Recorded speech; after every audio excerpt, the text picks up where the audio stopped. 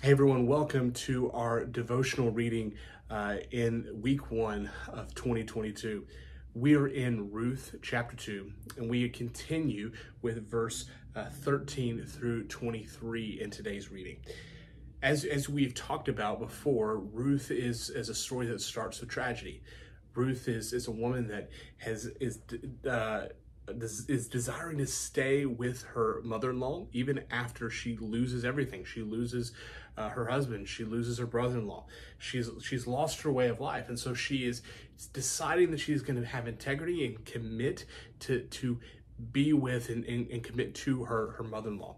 And what happens in the story is that she begins to glean the fields, and what that looks like is that she is going going around the edges of farms and taking food for her home so that she can feed her mother-in-law. And what happens in this story is that Boaz takes a notice of her. And in this passage we read in verses 13 through 23, we see that Boaz is very much taking an interest to her.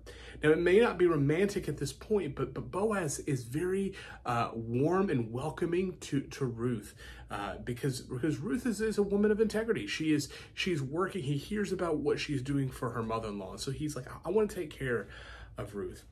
Well, when Ruth comes back home, Naomi realizes what is going on. She realizes that Ruth has a redeemer.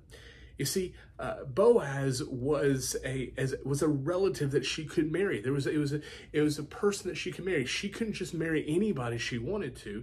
She needed to marry someone in that redeemer family because she had lost her husband. And so there had to be some relation to that family for her to marry. And so she is now in a position where Naomi realizes, hey, if you continue to pursue this, God's going to bless you because this is the avenue which God has given you a redeemer. You see, we started this story with tragedy.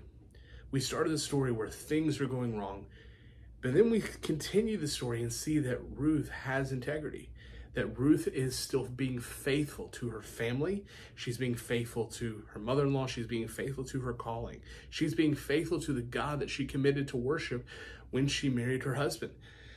And now the forefruits of that are coming forth now. She is now beginning to have an opportunity to find someone that can marry her, and that she can be brought back into a life of normalcy. She can be brought into a family. And so Ruth sees how God is working. Again, when we see the stories that in the beginning, we saw that there's tragedy, but sometimes the setback is the setup. You see, God is doing an amazing work in this story. God is setting Ruth up for something amazing because she was obedient, because she was being faithful to her calling, and God had orchestrated this to her good. So let's remember that sometimes when we see bad things happen in our life, so whenever we're going through difficult circumstances, God hasn't forgotten us, and he will still be with us.